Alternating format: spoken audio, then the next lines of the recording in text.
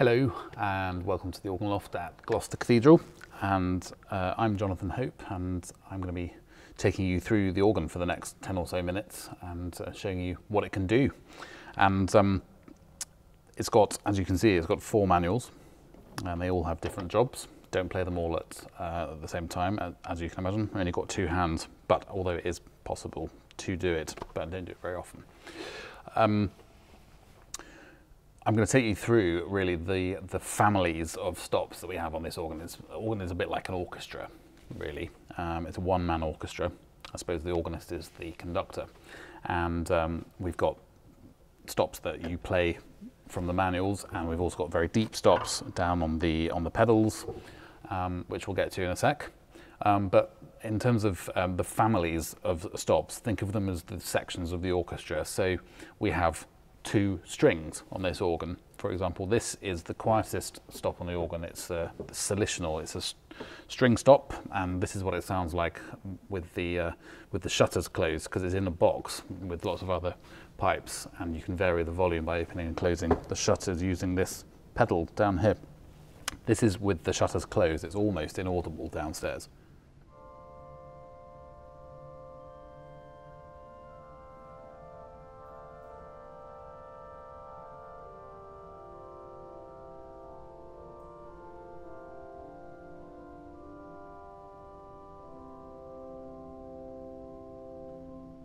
The swell solitional, and it's got a brother or a sister called the celeste, voix celeste. And if you listen, the keen-eared among you will notice that the solitional and the celeste are not in the same key by about a microtone, and the celeste is tuned very, very slightly sharper than the solitional. So the solitional I just played you, this is a C major chord on the solitional. And this is a C major chord on its brother, the celeste. So it's in the same key, but it's just slightly sharper, which means when you put the 2 together, you get this wavy effect. This probably why it's called a celeste. It sounds heavenly and celestial. So this is the 2 together.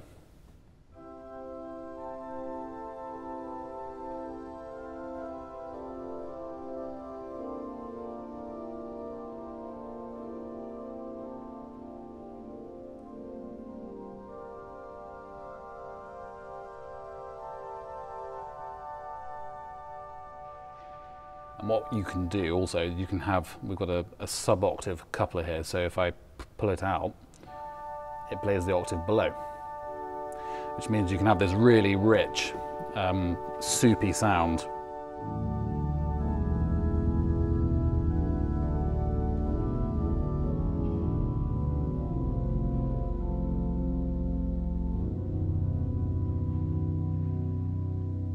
So that's the the 2 strings on the organ, and they're part of the string section of the organ, which also includes some bigger stops. Although these are a sort of a family in their own right, the diapasons. They are, if you'd like to think of them as the big violins and cellos and violas of the orchestra. And we've got 2 on this organ. And they both date from when this organ in this case was first put in 1666, and they sound like this. They sound very 17th century, very refined and antique.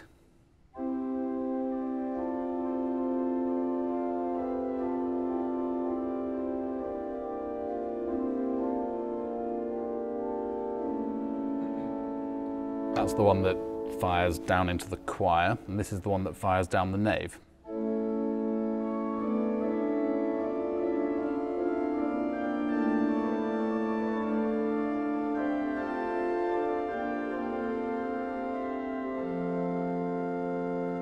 And the 2 together make very good sort of a very good base for accompanying hymns and things like that. They're the foundation of what we accompany hymns and anthems and psalms and things on.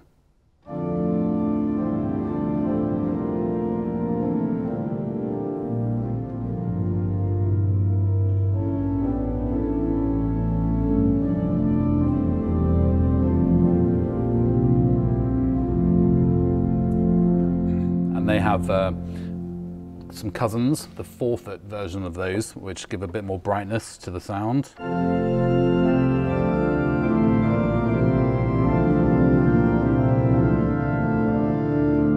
And a 2-foot, an octave higher again.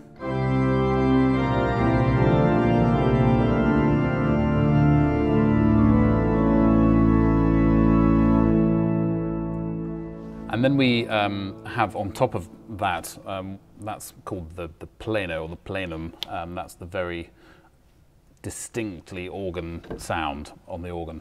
And that's the 8/4-2 diapasons. And on top of that, we have things called mixtures, which are stops that have more than one pipe sounding to any one note. So with this note, for example, there are 6 different pipes singing at the same time. And they sort of add the crown and glory to the top. So this is without, and this is with.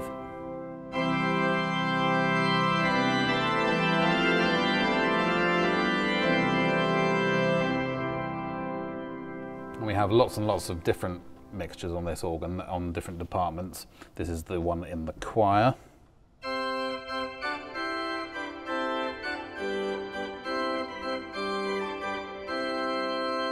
Very high sound.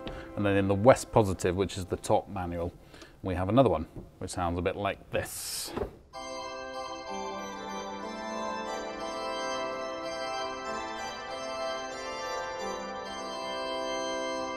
So even higher, and that was very much the fashion in the 1970s when this organ was made into what it is today. It's to have very high mixtures. None more so than this one on the swell, which is probably one of the highest mixtures I've ever heard. This is the other mixture, which is the more conventional sounding mixture.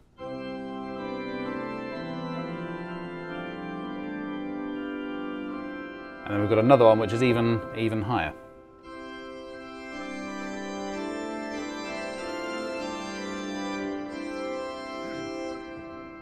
I don't use it very often, but it's quite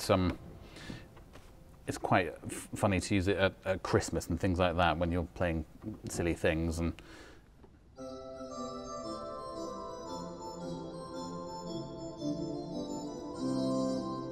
it's quite tinkly, and yeah, it's a bit of a novelty, but it does have a place on top of when you've got the full organ going at the same time. Putting that on afterwards, it just gives it this crown and glory over the top. So they're the flues. We've got flutes as well, the actual flutes, the flutes of the orchestra. This is our big, great flute, which is on that side of the case, going down the nave.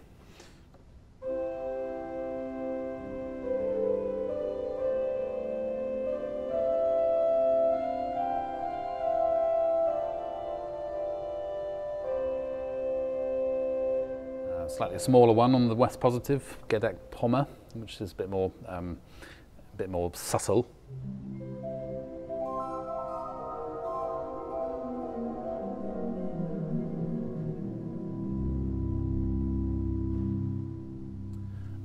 There's a lovely flute in the swell box, an open flute, 4-foot flute, so I have to play it down the octave when I'm playing it on its own. But this is really full tone, but in a very understated way.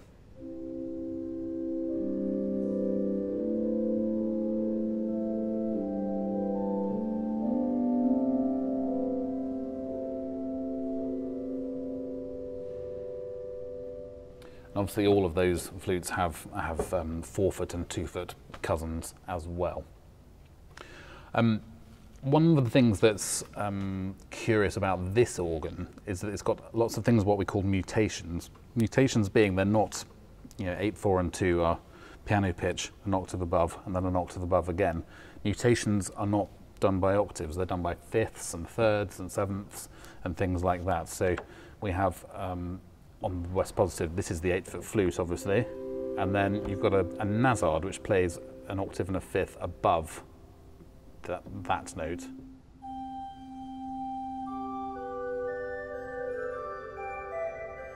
And a tierce which plays a fifth above that.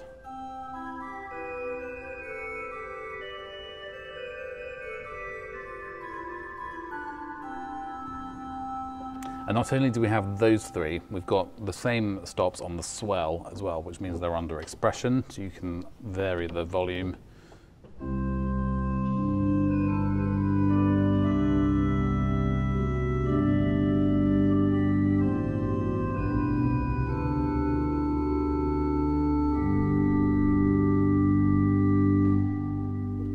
And they've also got cousins on the grate and on the choir as well, which sound roughly the same, but subtly different. What we have on this organ, which not many other organs have, is pedal mutations. And because we haven't got any space on this organ to have a proper 32-foot flue, when David Briggs was organist here in the late 90s, early noughties, he put these pedal mutations on, which give it a bit more gravitas to sort of simulate 32-foot tone. So this is the 16 and 8. And then if you pull out the quint, it gives you the 5th. You probably can't hear it unless you've got a really good bass speaker. And then these as well, which give even more harmonics. So when you play them on their own, it sounds totally ridiculous.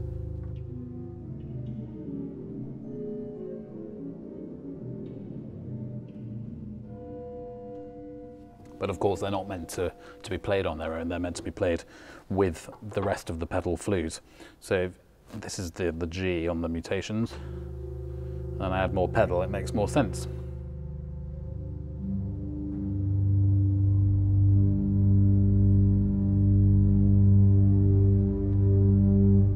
So obviously you don't hear those individual notes when they're playing with everything else, and you'll hear plenty of those in the Vienne Symphony later. Now the most exciting, I suppose, stops on this organ are the reed stops. They're your oboes and your clarinets and your trumpets. We've got the very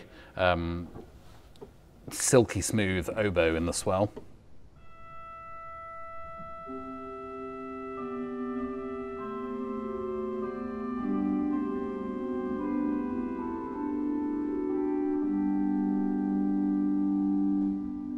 We've got a 16-foot version of that, which usually goes with full swell, but it works quite well just with the oboe as well.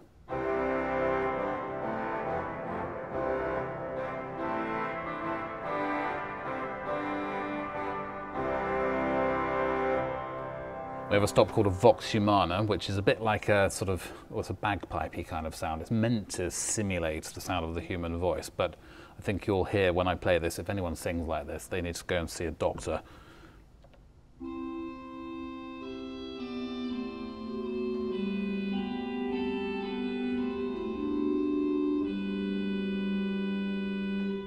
And then, of course, we've got a big trumpet in the swell as well, which, with the box closed, is quite distant.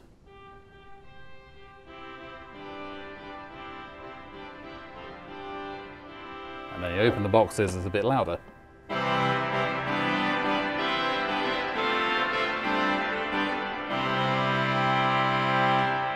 We've got some big reeds on the grate, 16, 8 and 4 trumpets, and they all together sound like this.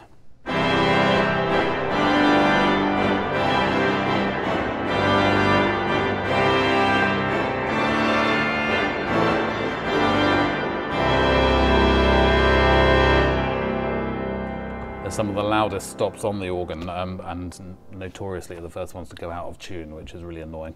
But they're in pretty good nick at the moment. We've got pedal reeds. They're the biggest, deepest ones. This is the 8-foot trumpet going down the bottom octave each time. The 8-foot trumpet goes down to the bottom note like this. And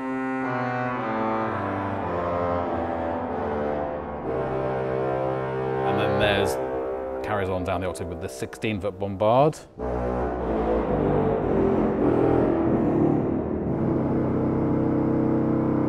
Just when you thought it couldn't get any lower, it does go down another octave.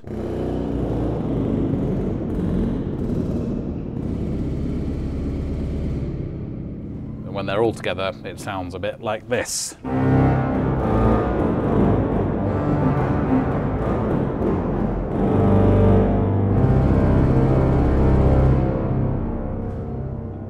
Very loud loudest stop on the organ. This is the single loudest stop on the organ. It was put on in 2010, before my time, but only just. And it's the trompette harmonique. And when you come up the organ loft stairs at the cathedral here, you will see the trompette harmonique as you come up the stairs to greet you. And it sounds like this.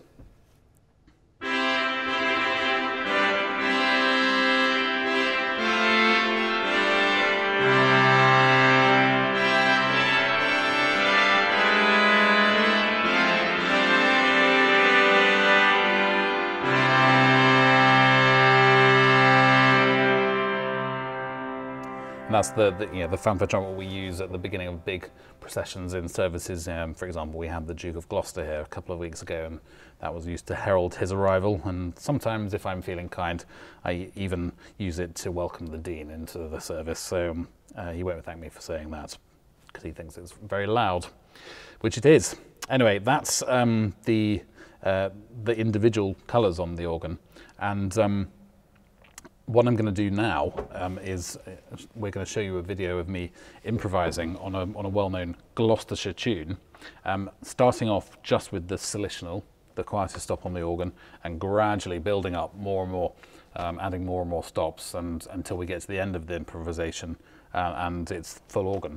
So you can see the huge range that this organ has. And so it's been my delight to show you some of the colours on this organ, and I hope you enjoy the recital later on as well. So thank you very much.